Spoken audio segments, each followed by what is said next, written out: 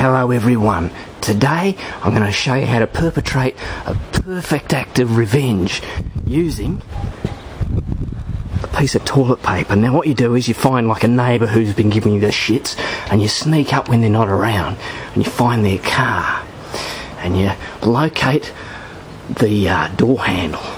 And what you do is you get this bit of toilet paper and you shove it down your pants, just wipe your ass, and then this you just wipe it under, sneaky under the door handle, just like that. There we go.